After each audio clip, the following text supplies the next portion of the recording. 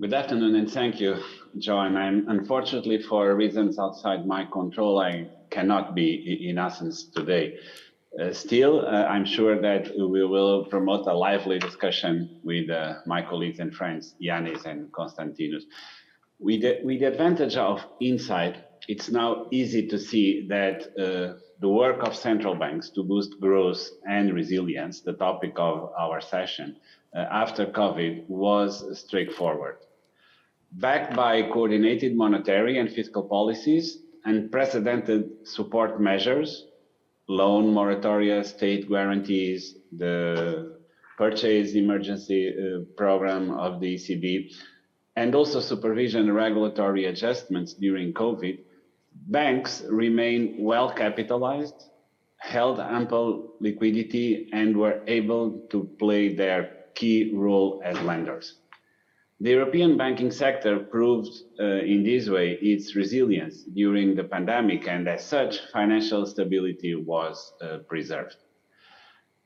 Unfortunately, we were not yet out of the pandemic, facing challenges to level out supply and demand across sectors and regions, and a second exogenous shock hit the economy, the cruel and unjustified invasion of Ukraine by Russia.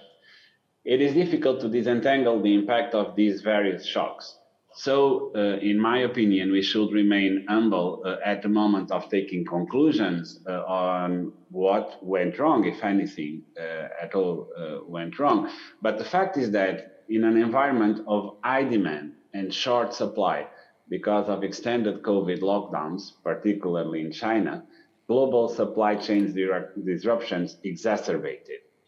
As a result, energy, industrial, and food prices increased, steering inflation up. It is a fact that monetary policy, as Yanis already mentioned, has a limited effect in counteracting increases in prices driven by supply shocks. Going after supply-driven inflation is eventually even detrimental to growth, with the potential to destabilize inflation expectations. However, inflation pressures broaden, spread across sectors, recommending policy action. And so monetary policy has to act. And we will act, again, as Yanis already mentioned, gradually and flexibly. We will use all instruments in our toolkit, and we are actually expanding our toolkit to guarantee price stability in a context of financial stability and this is very important, a proper functioning of the transmission mechanisms across the euro area. This approach to normalization of our monetary stance is ideal also to promote a successful return to what I call the Spring 2020 spirit. What is the Spring 2020 spirit? Is one of coordination and exploring of positive synergies between different economic policies in Europe. Because not only the role of fiscal policy is fundamental, but also because fighting a crisis of confidence and geopolitical tensions requires governments, firms, and households to be aligned as how to spread the costs of the crisis over time. Monetary policy cannot do it alone, and concerns of fiscal or financial dominance should not resurface again in Europe. A cycle of interest rates increases is desirable, but brings about risks that should be mitigated. Let me mention some of them. The higher burden for borrowers leads to an increase of the credit risk, especially for more vulnerable corporates. The banking sector should have these incorporated in their business models and margins for default. The lessons of the past are well learned by all, and we are seeing a desirable degree of caution in the banking sector.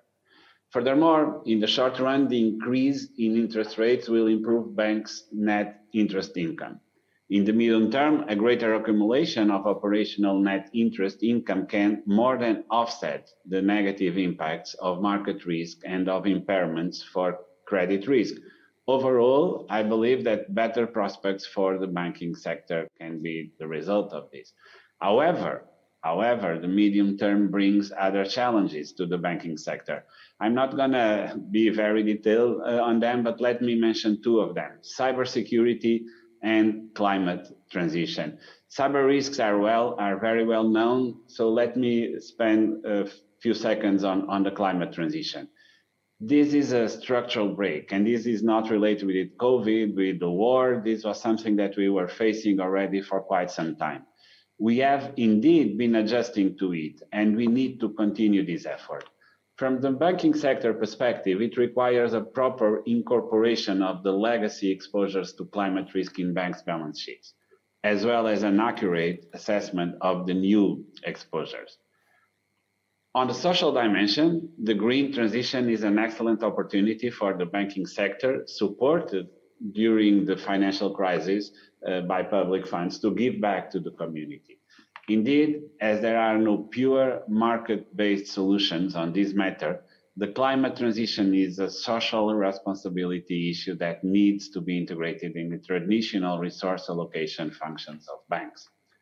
Again, coordination is of the essence. Signals from all dimensions of economic policy should be clear and predictable so that economic agents can adjust. Well, this is probably the message that I would like to start with today. We need really to get into the spirit of coordination. Thank you, Joan, and happy to debate further.